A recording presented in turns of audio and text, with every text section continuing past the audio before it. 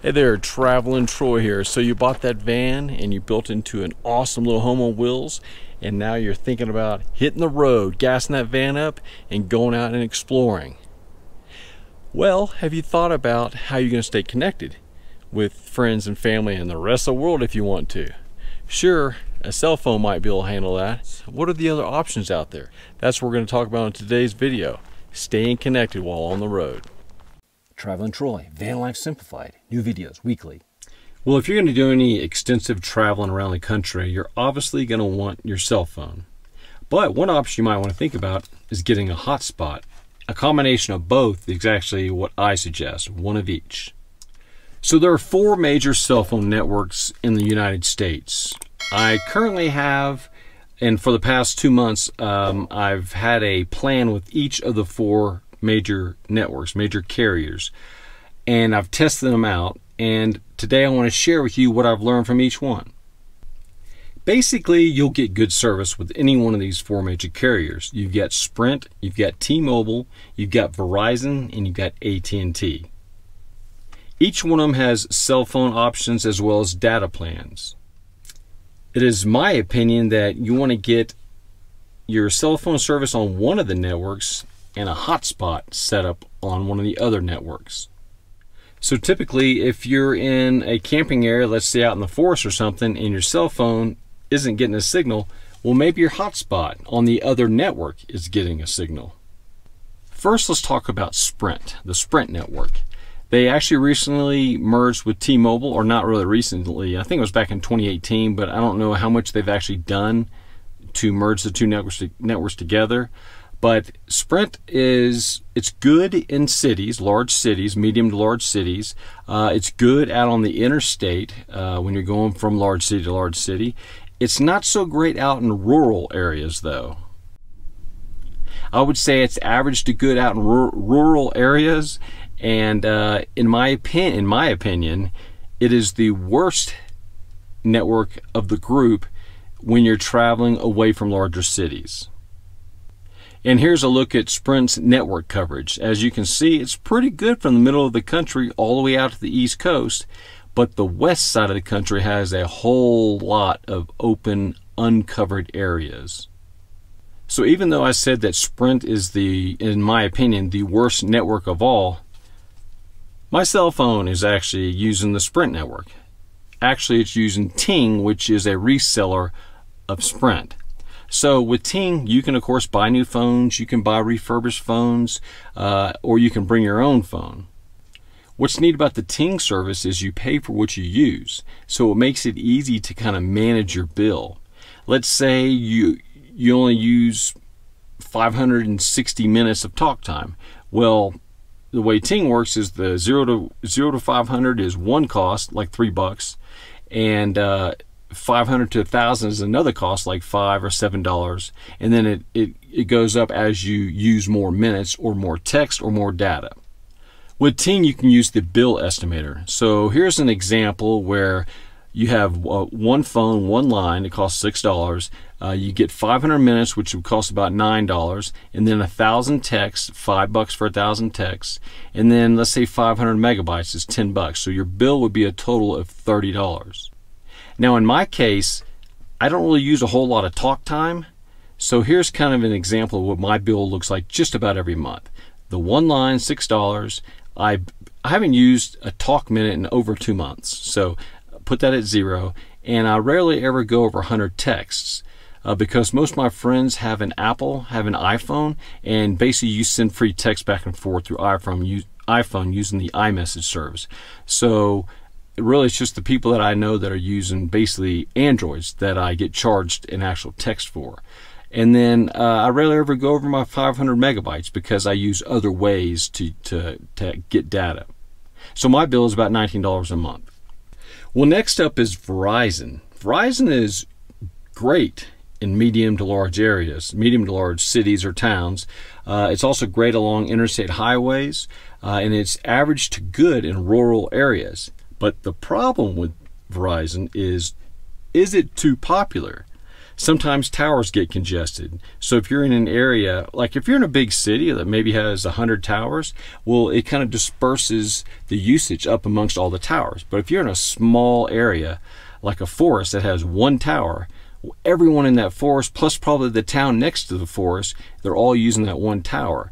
So if everyone has Verizon, then that's going to really bog down the tower and slow down your speeds. Verizon has some of its own unlimited data plans, which unlimited plans are amazing for when you're traveling. But let me talk about two other companies that use the Verizon towers with unlimited plans. You've got Visible and you've got Yahoo Mobile. But first, let's take a look at Verizon's network coverage. As you can see, it is pretty similar to Sprint. Sprint may be better in some areas, as a matter of fact, and Verizon may be better than Sprint in some areas. But there's a lot of open areas there, the white areas, a lot of open non-coverage, no coverage areas. So Visible uses the Verizon towers. It's $40 a month for unlimited data. Now, they do cap you at 5 megabits per second speeds, which, let's say a Netflix, maybe you need 1 megabit or so. Actually, you can get by with less with Netflix. But so basically, that tells you that 5 megabytes is plenty for one person. Actually, it's really good for two. You can have two people streaming Netflix at the same time, and there's no problem. So the 5 megabits limit, data speed limit, isn't a problem. So if you go with Visible, your first month will only be $25, then after that it's $40 a month. Now you do have to, you can either bring your own phone that is compatible with the Verizon network, or you can buy one of their phones. And their phones are pretty cheap. I remember when they first started, they had a $19 phone. I don't know if they still sell it anymore, but probably about $50 to $75 for their cheapest phones. And then you can always go up to an Apple. Mine's only a 6, but you can go up to an Apple 10 or whatever, an iPhone 10, and you know, spend all your money on that. But now the main downfall here with Visible is if the network gets congested, they may slow your speeds down because you're you're not the high priority customer. That is the customer paying full price for their Verizon phones. That's who gets the fastest speeds. Now Yahoo Mobile is exactly the same thing almost as Visible. It still uses the Verizon towers. You pay $40 a month for the service. It has the 5 megabit speed limit, which is no problem for one person or two people. You can bring your own phone to the network, or you buy one of theirs, and speeds also are reduced if the network is congested. Well, my main internet service while I'm on the road is with Yahoo Mobile, which uses the Verizon network. So what I did is I bought one of their inexpensive phones. At the time it was this one. It was about $50. And what I do, I don't even use it as a phone. This is used as my hotspot, right? So what I do is I take this little router. It's a TP-Link router. I'll link it in the description. I just take a little router like this, and it's USB powered. It's got to stay plugged into USB, and there's also a cable that connects the phone that charges the phone up. So while this is plugged in, you can also charge the phone at the same time. Anyways, what I do is I connect with this phone to the Yahoo Mobile network, and then I connect this little router to it so that all my devices, you know, can connect to this router instead of just one item connecting to this phone. Now, even though this Yahoo Mobile is my main internet source, it bogs down big time whenever I'm in an area with minimal towers and lots of people. It gets really slow. How do I know that? It's because I'll get up at like 2 o'clock in the morning or 3 o'clock in the morning, or early at early for early coffee, like at 5 o'clock in the morning, and I'll check it, and the speed's really fast. And as soon as everyone gets up, the speeds drop right back down. So popularity is definitely something you need to consider when picking one of these network services. Yeah, so as I said earlier, T-Mobile and Sprint have merged. So T-Mobile, I've never used their phone service actually, but what I do is I use them for their data service. I'm testing T-Mobile and I'm testing AT&T. So my Sprint phone, my little iPhone Sprint phone, is my only phone service that I use at all. And And my Yahoo Mobile setup is what I use, is my main data use. But what I decided to do is get T-Mobile and AT&T, and I wanted to test out their data service. So what I found out is that T-Mobile is just fine in medium to large cities. It's great on the interstate, and it does pretty well in rural areas. And I think it might have to do with because it's less popular than like Verizon. So I'll test them at the same time. My Verizon, supposedly way better, I can't get a signal, or it's extremely slow. My T-Mobile is working like a champ because there's not as much competition for the tower usage. And here's a look at T-Mobile's network coverage. Now that's a lot of colors on that screen. So what you're looking for now is the black areas. The black areas are where there's no coverage. And you know, once again, it's those rural areas that have the least amount of coverage throughout all the networks, really. Some are a little better than others though.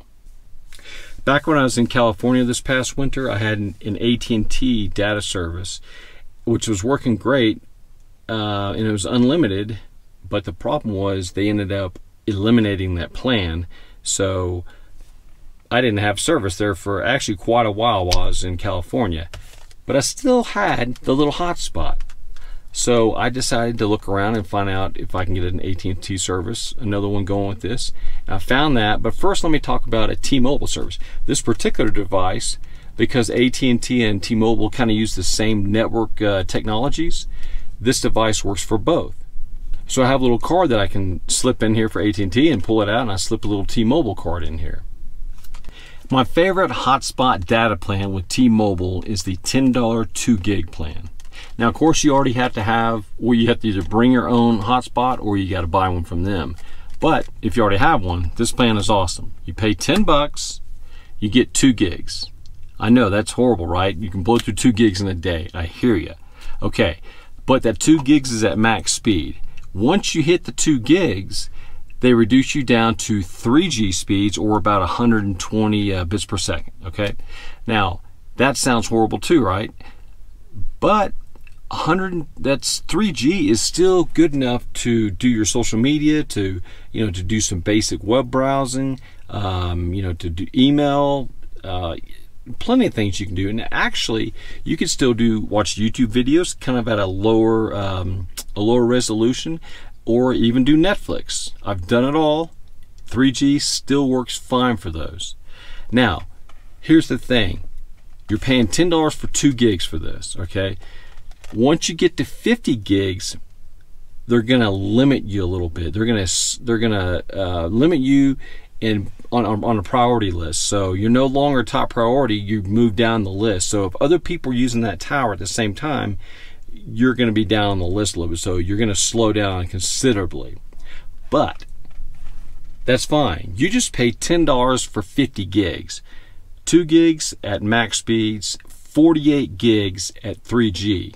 Okay, that's about 20 cents. That's 20 cents per gig, an amazing price. This particular plan actually reminds me back a couple years ago, maybe 2 years ago. I had a Verizon 3G hotspot, and I was paying $5 a month, and I used that service for about a year and a half. Of course, I had to pay like $65, $75 for the hotspot, but then it was $5 a month. So this is extremely close to that. But with the other one, I was doing like 200 gigs, a month. This one, you're going to get to 50, and then you're going to notice a drop off. So I like this plan. It's a great plan. Okay, so now we've come to AT&T wireless. I don't use their cell phones. I just use it for the data plans, because like I said, I pay $19 a month for this Ting on the Sprint network cell phone. It's not the best, but it's 19 bucks a month. No one's gonna be able to beat that. I mean, of course, the more I use, the more it costs, but I usually keep it between $20 and $30. So with AT&T, like T-Mobile and Verizon, I use the data only. From what I've determined, AT&T is fine in anywhere from small to large cities. They're fine on the interstates. They're just fine out in rural areas as well. And that probably, once again, has to do with they're less popular than Verizon, so the towers aren't overwhelmed. Now, plans can always change. Okay, this is being, this is being uploaded in early September, so something can change down the road. But right now, AT&T doesn't, that I know of, offer any unlimited data plans. So here's a look at AT&T's network coverage. It actually looks, as far as the no coverage areas, it looks way better, except for that big chunk in Idaho and the big chunk in Montana. It actually looks way better than the other providers. And from what I noticed using AT&T when I was in California and Arizona and other places, it worked amazingly. So I definitely give a thumbs up on their data, especially if you can find a grandfathered unlimited data plan. So if you're not planning on streaming a lot of video while you're traveling, one of these AT&T plans may work well for you. If you're just planning on doing, internet browsing, maybe some social media, some basic things like that, and even maybe some YouTube videos at lower res. Well, these plans may work well for you. I actually got the $50 40 gigs plan at $1.25 per gig to test it out, and I'm on my second month now of continuing test. It works amazingly. It works better than all the other services that I've talked about today in my particular area right now.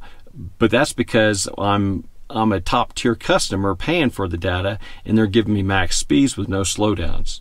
So you still have to bring your own hotspot or buy one from them.